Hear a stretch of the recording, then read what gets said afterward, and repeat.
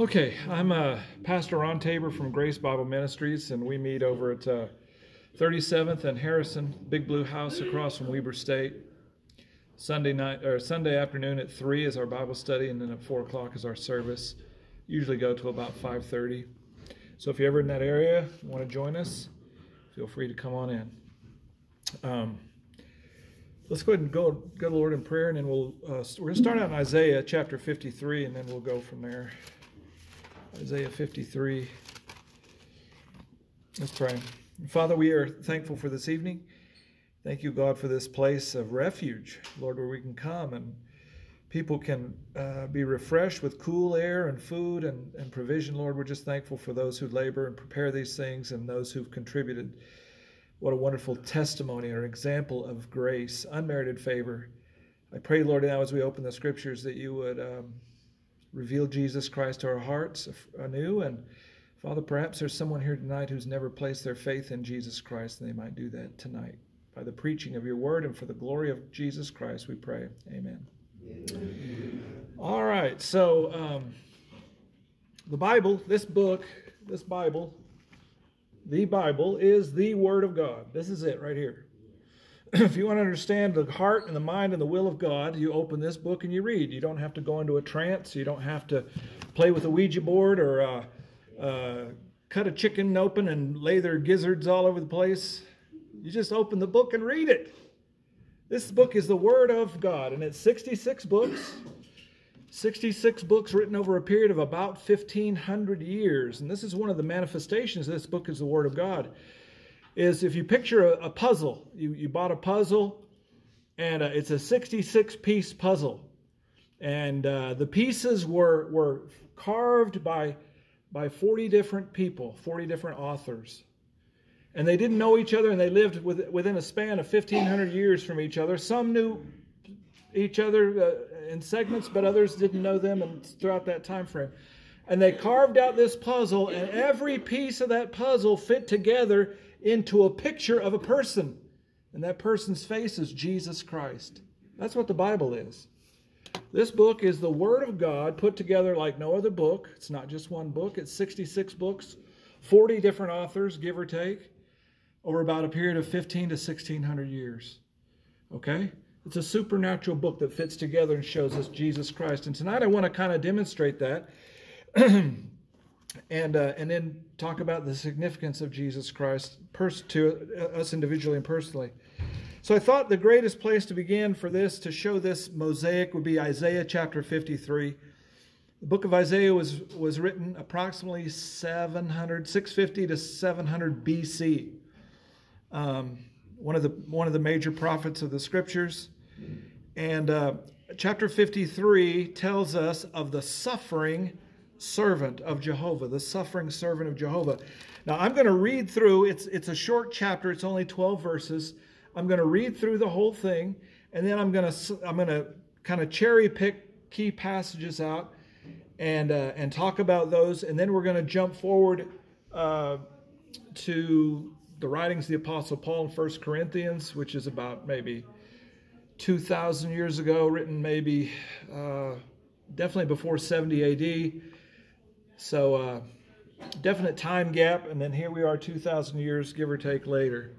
So let's look at Isaiah 53, starting at verse 1 again, just 12 verses, and then we'll be on our way. So Isaiah writes, he says, "Who hath believed our report?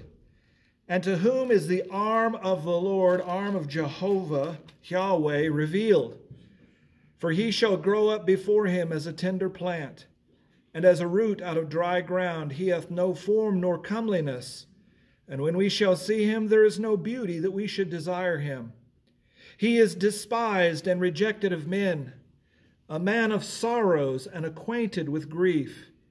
And we hid, as it were, our faces from him. He was despised, and we esteemed him not. Surely he hath borne our griefs and carried our sorrows. Yet we did esteem him stricken, smitten of God, and afflicted. But he was wounded for our transgressions. He was bruised for our iniquities. The chastisement of our peace was upon him, and with his stripes we are healed. All we like sheep have gone astray. We have turned every one to his own way, and the Lord hath laid on him the iniquity of us all. He was oppressed and he was afflicted, yet he opened not his mouth. He is brought as a lamb to the slaughter, and as a sheep before her shearers is dumb, so he openeth not his mouth. He was taken from prison and from judgment, and who shall declare his generation? For he was cut off out of the land of the living. For the transgression of my people was he stricken. He made his grave with the wicked and with the rich in his death, because he had done no violence, neither was any deceit found in his mouth. Yet it pleased the Lord to bruise him. He hath put him to grief. When thou shalt make his soul an offering for sin, he shall see his seed, he shall prolong his days, and the pleasure of the Lord shall prosper in his hand. He shall see the travail of his soul, and shall be satisfied. By his knowledge shall my righteous servant justify many, for he shall bear their iniquity. Therefore will I divide him a portion with the great, and he shall divide the spoil with the strong, because he hath poured out his soul unto death. He was numbered with the transgressors, and he bare the sin of many, and made intercession for the transgressors. Now this passage of Scripture is problematic for the Jewish people today, for the rabbis and so forth, the teachers of the law of Israel, because they have rejected their Messiah, Jesus, and yet when they get to Isaiah 53, it screams Jesus Christ. And so some rabbis will skip over it entirely. Some will read through and try and say that the suffering servant here is Israel itself. But the reality is, this is a prophetic word from heaven written about 700 years before the birth of Jesus Christ. And it projected into the future 7 centuries the coming of the one who would die as an offering for the sin of mankind. So let's look at this and break it down and make application. Speaking of this servant, it says, he shall grow up before him, before the Lord, as a tender plant, as a root out of dry ground. A root out of dry ground. He hath no form nor comeliness. He's not an attractive man. He's a plain-looking man. And when we shall see him, there's no beauty that we should desire him. You see, Hollywood is filled with good-looking people for the most part, right? Your Brad Pitts, your Angelina Jolies, and whoever the star today, Chris Pratt. They're not on there because they have good speaking skills. They're on there because they look good for the camera, if they're a primary role. Now they got old folks in there like me and stuff, and older, but those are for special roles. But Jesus Christ, there was nothing attractive to look at. He wasn't a Brad Pitt. He was a normal guy. There was nothing wrong with him. It was just he was plain in his appearance. And it says, there was no beauty or comeliness that we should desire him. He was despised and rejected of men. The Bible says that Jesus Christ came unto his own, and his own received him not. He came to the Jews who had been prepared and had anticipated and foretold the Messiah from the very beginning in Genesis chapter 3, all the way through the Old Testament scriptures, was the signature mark of the prophetic word of the coming Messiah. And yet when he came, he was despised and rejected of men, a man of sorrows, acquainted with grief. And it says, and we hid our faces, as it were, from him. He was despised, and we esteemed him not. We saw no value in him. You know, when Jesus Christ was brought before Pontius Pilate, and Pontius Pilate's trying to figure a way out of this political conundrum, he says, hey, how about I release unto you Jesus. It was the Passover, and it was tradition that he would release someone to the Jews as a token, a gesture to them. And so he brought up Barabbas and Jesus. Barabbas was a murderous thief, and Jesus the Son of God, the King of Israel. And when the people cried out, they wanted Barabbas. They wanted Barabbas to be released. So they esteemed Jesus not. They didn't value him as their Messiah. In fact, what did they think of him? They thought he was demon-possessed and deserved to be crucified and murdered. Surely, though, he hath borne our griefs and carried our sorrows, yet we did esteem him stricken and smitten of God and afflicted.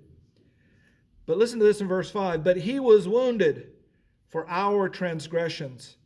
He was bruised for our iniquities. And the chastisement that brought us peace, or the chastisement of our peace, was upon him. And with his stripes we are healed. This is a beautiful synopsis of the good news, the gospel message. That Jesus Christ was wounded not for his transgressions, but for ours. Now, transgression is when you go beyond the boundary. You've transgressed the law of God. And we've all broken the law of God. We're all sinners by default. That's who we are.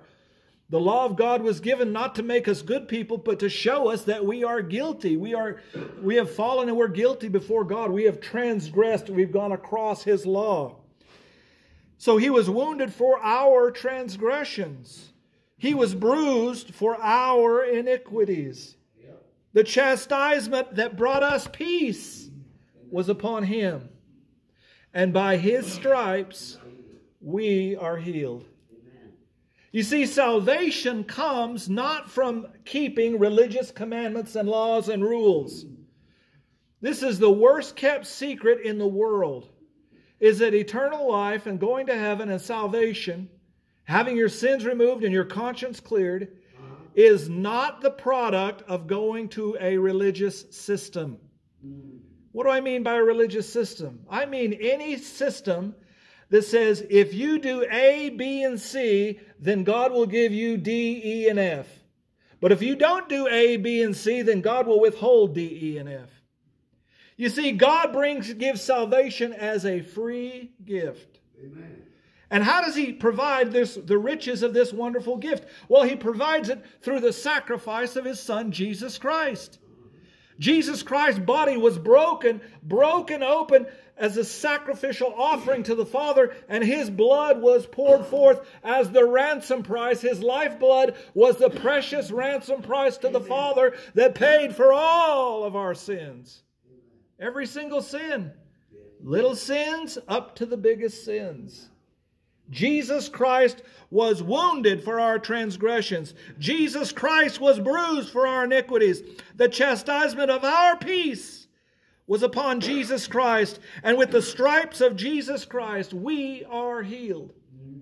You see, salvation is a free gift to guilty sinners. It's free. You know the meal you're going to go in there and eat? Do they charge you for that? No. How about even 1 penny? They charge you a penny. You have to have a penny? Come on, surely they got to charge a penny. No. If they charged you a penny, would it be free? No, it would be 1 cent. You have to pay or you don't get it. Well, guess what? Salvation is free. You don't pay for it because Jesus Christ has already paid on the cross of Calvary. He's already paid the price. Listen again to what Isaiah the prophet said.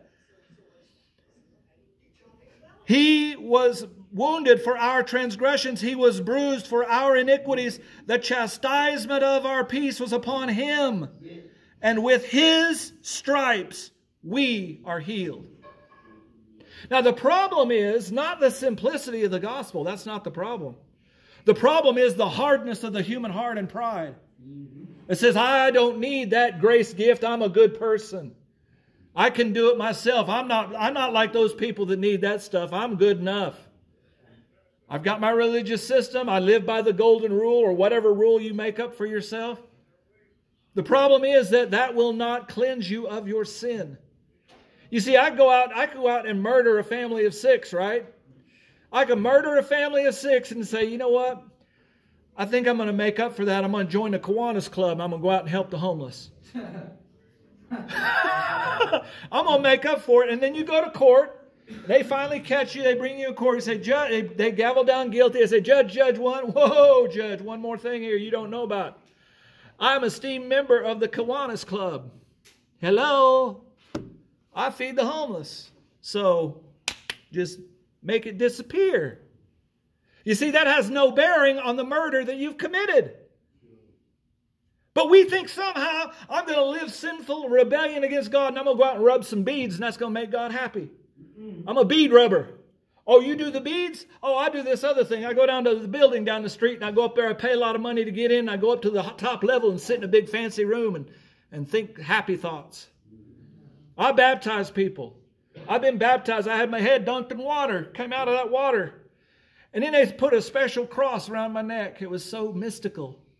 Well, you know the cross and baptism water, you know that cannot cleanse away the sin of your heart. It's only by His stripes that you're going to be healed. And most people say, no, thank you, man, I don't want it. To quote Keith Green, you can keep all that junk to yourself. Are you about done yet? I want to go eat. And I'm offering you right now the gift of eternal life. I'm not offering you a trip to some religion. You don't have to see me ever again to receive eternal life. You don't have to put $1 or $1 or 1 penny in the coffers at our church to keep the lights on. All you need to do is to realize that Jesus Christ was wounded for our transgressions. Jesus Christ was bruised for our iniquities. The chastisement of our peace was upon Him, and with His stripes we are healed. You say, no, it's too easy. I'm good in my religion. I'm good. I'm good at the Kiwanis Club. I'm good there. I got a parking space now. Yeah, I murdered the family of 6. What's your point? I got a parking space at Kiwanis Club, and they got my picture in the Hall of Fame there at the Kiwanis Club. I helped pour the foundation of the shelter over there. I pay good money for that. Doesn't wipe away your sin. Doesn't absolve you of your guilt.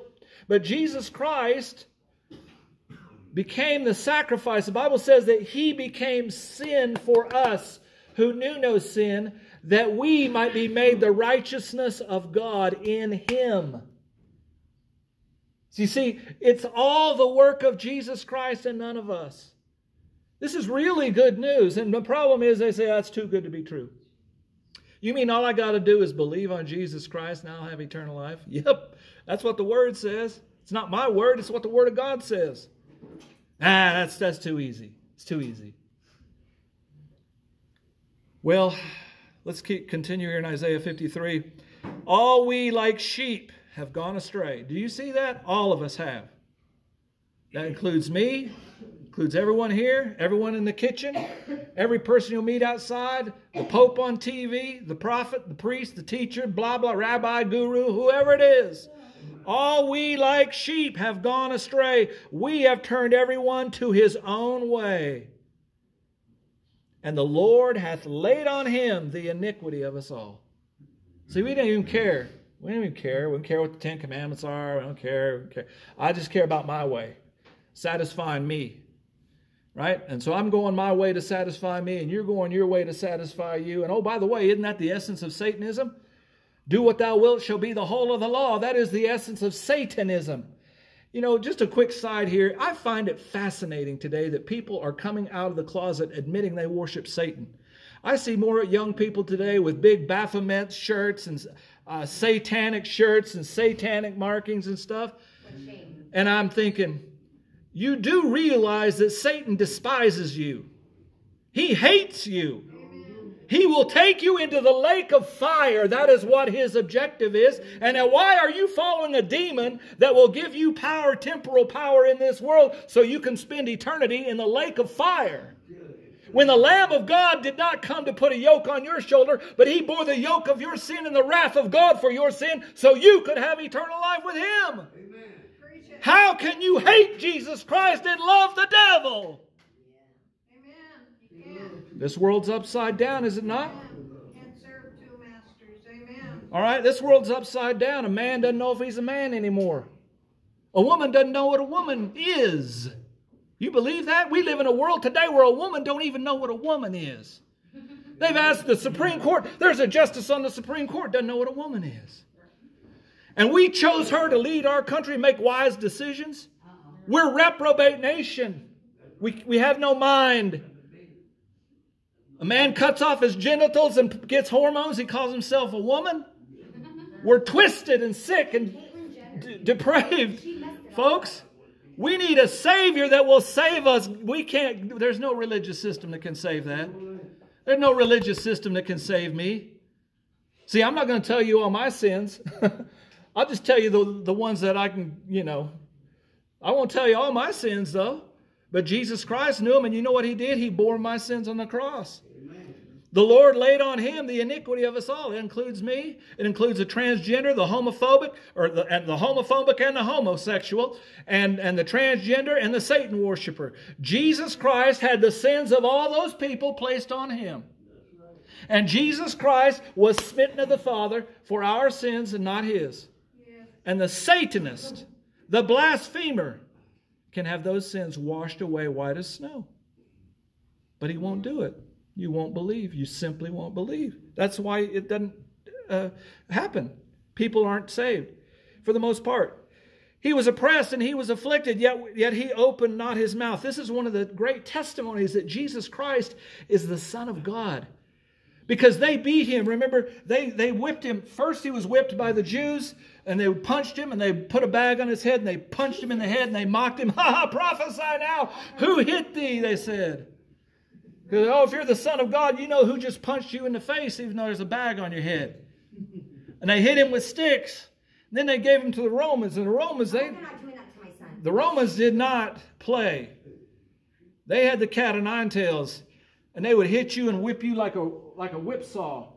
They had bones and stones in that whip. And they would hit the back of the Lord Jesus Christ and pull. Hit his back and pull. And what did the text say? He was oppressed and he was afflicted, yet he opened not his mouth. Can you imagine the Son of God being beaten there and he's silent? I can imagine. Okay? No cursing, no profanity, but silent as he's beaten mercilessly. The Bible says that his face was marred beyond recognition. Back in verse 52, verse 14, and as many were astonished at thee, his visage, his face, was so marred more than any man, and his form more than the sons of men. When they were finished with him, whipping and beating him and nailing him to the cross, he was hamburger meat from the top of his head to the tips of his toes. And he was beaten. Why? For our transgressions. And he remained silent. This is love, folks. He is brought as a lamb to the slaughter, and as a sheep before his shearers is dumb, so he opened not his mouth. He was taken from prison and from judgment, and who shall declare his generation? For he was cut off. This is where he died. He was cut off out of the land of the living. For the transgressions of my people was he stricken. You see, Jesus Christ died on the cross as a sacrifice, as an offering to God.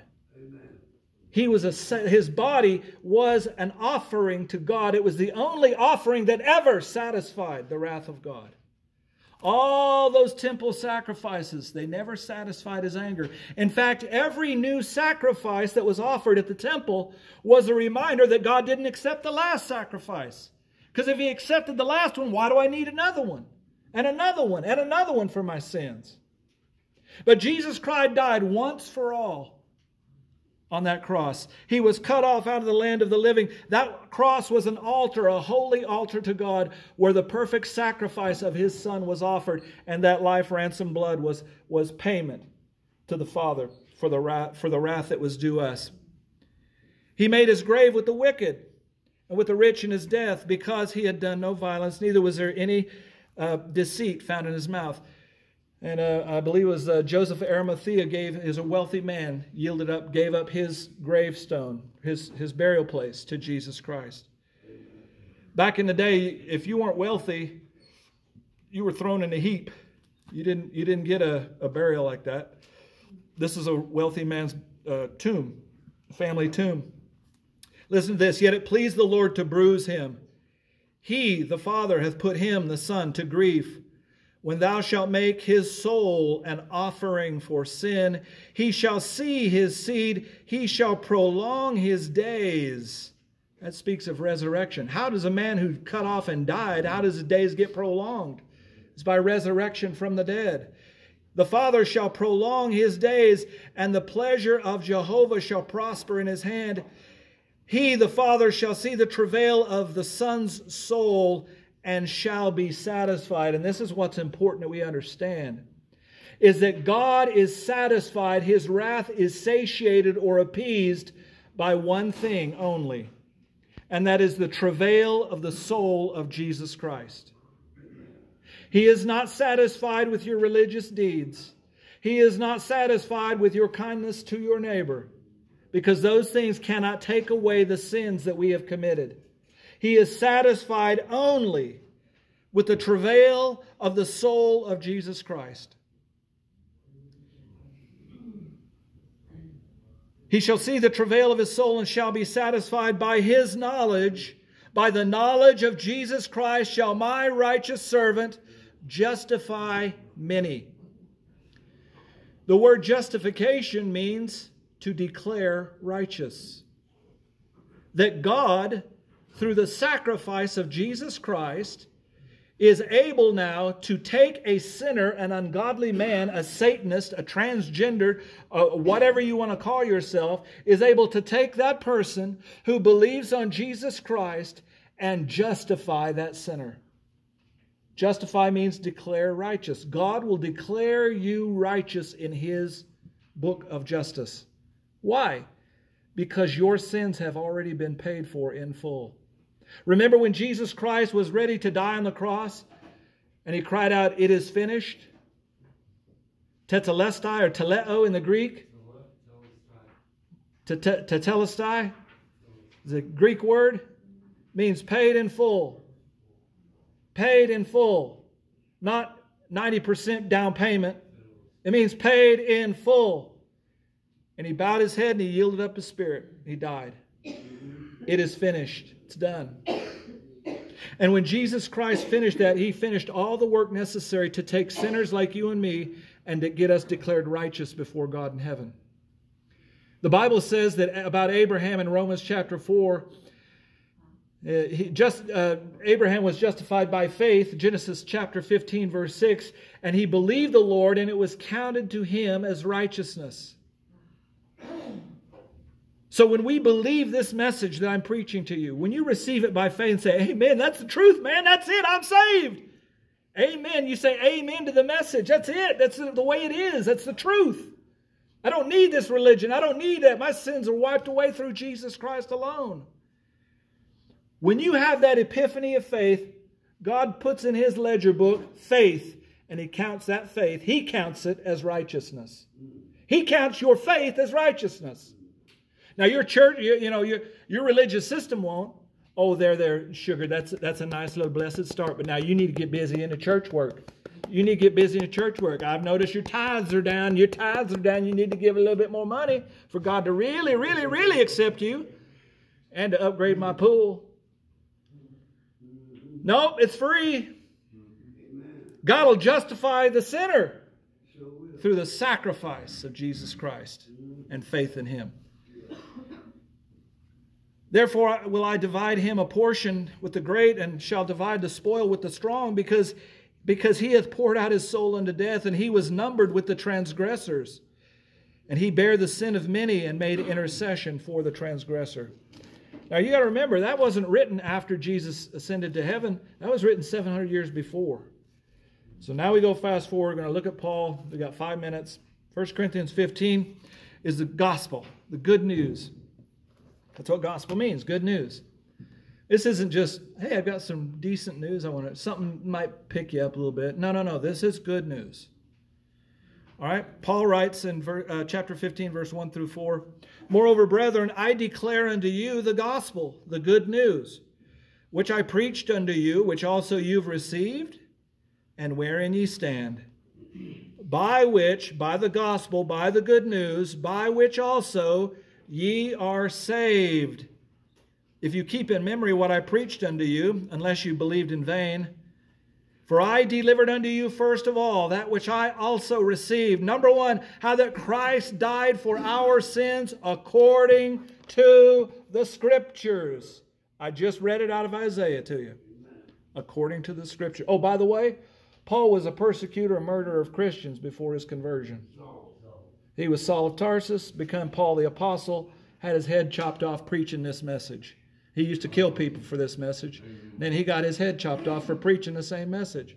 So he says, Christ died for our sins according to the Scriptures, and that He was buried, and that He rose again the third day according to the Scriptures. Do you hear anything in that says, "Oh, and by the way, you need to stop sinning and be better before you can get saved"? You need to clean up your outside and the way you live.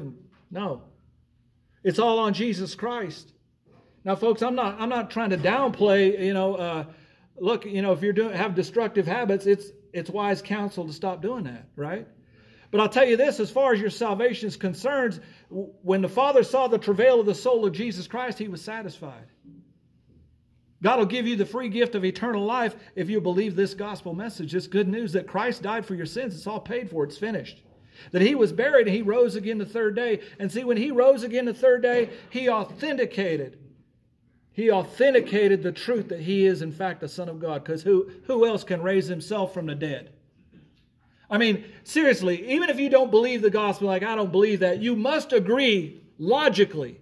If a man has the power to raise himself from the dead, you might want to pay attention to his teaching. You might be interested in what he has to say. You see, there's a lot of dead gurus. People go to the grave of their guru and put flowers on it and pray to a dead man in a tomb, in the grave, in the dirt. The worms are eating his flesh. But Jesus Christ was risen from the dead with eyewitnesses who gave their life for their testimony. You see, it's one thing to die for a lie that you think is true. It's an entirely different thing to die for a lie that you know is a lie. How come not one of those disciples, when they came and they all died except one, they tried to kill John and he survived supernaturally. They put him in boiling oil, he wouldn't die, so then they banished him to Patmos. And that's where God gave him the book of Revelation, the last days, the glory of Jesus Christ, the revelation of Christ. How come not one of those people said, okay, time out, I'll show you where the body is. It's a big hoax. They all went to their grave professing Jesus Christ is risen from the dead. Why didn't one of them cower out and say, here, I'll show you where the body is? Why not Peter? Peter denied Him 3 times while he was still alive. But yet what happened to Peter? He died upside down, crucified in Rome. For this very message that Jesus is the Christ, the Son of God. He was crucified for our sins, buried, and raised from the dead. And He wouldn't change His story, and they crucified Him. He still wouldn't change it. Folks, this is authenticated with the blood of the martyrs and the testimony of Jesus Christ itself. I'm going to close here. For by grace are you saved through faith, and that not of yourselves, it's a gift of God, not of works, lest any man should boast. That's how you receive eternal life. Believe in the Lord Jesus Christ, you shall be saved. Let's pray. Father, I'm thankful, God, for the opportunity to preach this word. I pray, Lord, God, that someone would believe and be saved. A spirit of mockery, a spirit of unbelief, Father, blinds the hearts and minds of the people. I just pray you bind that spirit. Lord, weigh heavy on the heart, Lord, that free gift is being offered. That the reality of the lake of fire and the eternal torment of the lake of fire is real, Father, for those who die in their sins. Lord, let them know that their sins are completely wiped away in Jesus Christ, let them believe and have eternal life. We thank you for the food provided for this place and for your grace, Lord, demonstrated in it. In Jesus'